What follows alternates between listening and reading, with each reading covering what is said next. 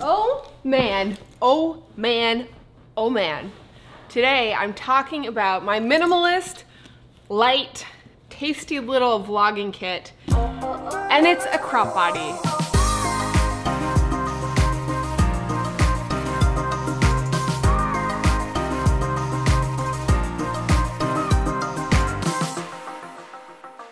Today, we're talking about this here. Well, actually what's inside this. This is my light, minimalist vlogging kit, and it's deadly.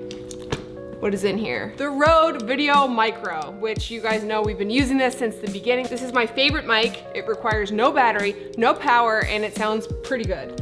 And then, shit. The most important part, the camera. This here, Sony a6400. This is the Ona Bowery bag. Leather, I love it. But we're gonna talk about this camera. So we recently picked up this new Sony a6400 crop body camera. So there's a shitload of reasons why we bought this here particular camera. The first being that Chris and I obviously have a joint YouTube channel, which is great and we love it and it's a lot of fun. The light is changing, fantastic. Sometimes him and I aren't in the same location, and if both of us want to make videos at the same time, having one camera is very difficult when we're in different parts of the world. So we have the a7S II as our main shooter, which you're seeing right now with the 24-70 f2.8 on it. But when one of us goes away, the other person needs a camera for both filming. So that's why we decided to pick up this camera. We didn't want to get another full frame camera because they were too expensive. And we wanted something that was small and light, that if we didn't end up using it a lot, it wouldn't be a massive drain on our budget. So it had all of the things that we needed in a camera. And honestly, I didn't think we were gonna use it that much, but we have been using it a lot. I'm actually preferring it for certain things over the a7S II, but we'll talk about that in a minute. The second reason why we bought this camera was because we built the overhead rig, which I'll link up here. We needed a second camera. We only had this camera, the a7S II, and we had an RX100, which is great for some things, but in the scenarios that we needed a camera, it wasn't so great. We needed something that had a mic input, so this was a good option. It's light, it's small, and it goes onto the overhead rig really easily. And it has a flip-up screen, which is key for the overhead rig so we can see what we're shooting. And the third thing, besides just being a second angle, we wanted to have a backup camera in case something happened to the a7S II when we're on trips. So Chris and I are going on our biggest helicopter trip yet, and we were bringing the a7S II as our main shooter. However, as you guys know, the focus isn't amazing, which is one of the reasons why we picked up this camera. But also, that camera's been through the ringer, and I trust that it will be fine, but in the off chance that it's not, I'd rather have a second camera that can get the job done in the bag, in the kit, in case something happens to our main camera. So that's the third reason why we bought it. People kind of said, like, why did you downgrade from the a7S II? Well, I don't feel like it's a downgrade. I think that people put too much emphasis on full frame cameras, and it really doesn't matter at all. In fact, I'm actually really preferring this camera for certain things over the a7S II, vlogging, run and gun stuff, and you know, if we're going out to a store and we're shooting B-roll or shooting, you know, vlogging in a store, this is a lot more inconspicuous than the a7S II is with this big lens on it. Don't get me wrong, I still love my full frame cameras, and for photography, I prefer shooting full frame because I like the look that it gives, but for video, I really don't think it matters that much. So let's talk about this first. What do we got on this camera? First and foremost, it's got a flip-up screen, which is fantastic, but if you guys have done any research or heard about the a6400 at all, you'll know that the hot shoe is right here, right in front of the screen, which makes the flip-up screen useless. So, chill in there. Shout out to Donna Did It for recommending me this small rig thing. This is called a cold shoe. This is the title of what it's called. Hooks onto the hot shoe, screws into where your strap goes, and then sets the mic off to the side so that now you can use the flip-up screen and the mic at the same time, which is like deadly. This small rig accessory really makes this camera way more usable. I'm rocking the 10 to 18 f4 lens. This is a super wide lens. We went with the 10 because it's equivalent to the 16 to 35 on a full frame camera. So it's giving us basically the same field of view. The depth of field looks a little bit different, but I don't think anybody's gonna notice. I don't really care. It's got optical stabilization. The camera does not have in-body stabilization. The lack of IBIS is a bit of a downside, but not enough for me to not get this camera. And then of course we've got the Peak design. This is This is the, what is it called?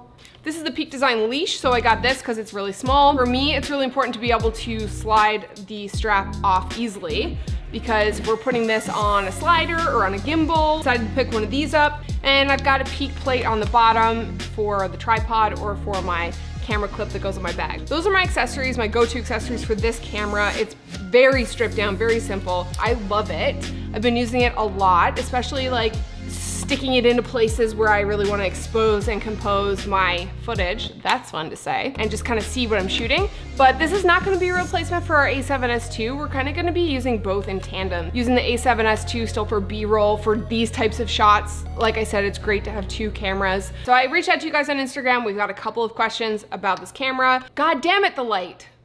I haven't used this enough to be able to give like a full review or to give you my opinion on the photo side of this camera because as you guys know, I shoot all my photos on the 5D. Is it good for YouTube? Hell yes, it is good for YouTube. This is a deadly little rig. Been using it, it's great in the helicopter, it's nice and wide, it's light, it's small, it's pretty affordable. Yes, it is good for YouTube.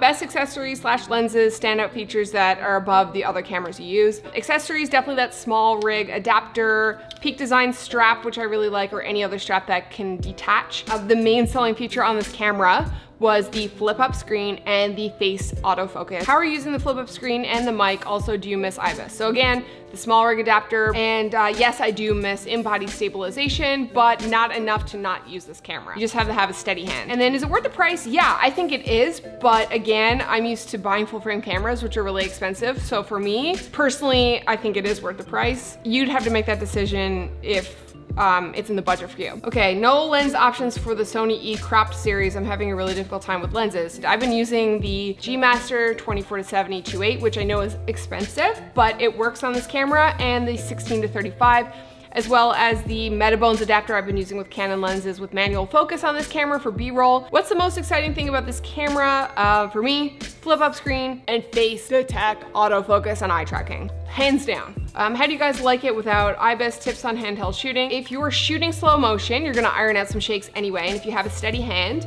when I'm shooting B-roll, I put my strap on, my neck, and I kind of hold it tight like this, so I have like a nice point on my neck, hold it with two hands, and just keep a really steady shot. And holding it out like this kind of really stabilizes the camera, so sometimes I'll even like put my elbows into my body like this, and that helps steady up B-roll shots or whatever. Comparison to shooting with a full frame camera.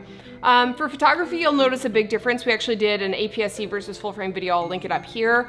But for video, the depth of field looks a little bit different, but honestly, like I don't think it is a big deal at all. I think people put way too much weight on full frame versus APS-C. Like it doesn't matter. If you can't get the shot with one, you're not a very good photographer or videographer, so. That's my opinion. Are you using APS-C lenses with it? Yes, I'm using one APS-C lens, which is the 10-18 f4, but I also am using full frame lenses, so the 16-35 f4 and the 24-70 f2.8, which I already had for the A7S. The only thing is that the 24-70 is super heavy on this little tiny body, so it almost feels like it's gonna crack off, honestly. How fast is the autofocus?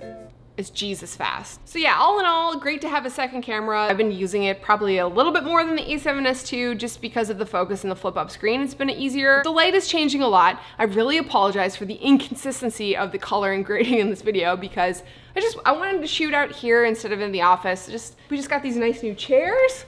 So, you know, I wanted to like hang out here and try out this little tripod. And anyway, boop, boop. I'm gonna leave you with those thoughts. I hope you guys found this video helpful. If you like the video, give it a thumbs up, subscribe, and hit the bell so you get notified when we post new videos.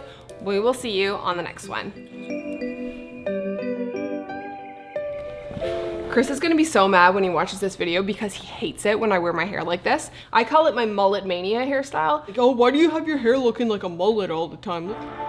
No. Shh. You shush. This is an African milk plant. This is a terrible position.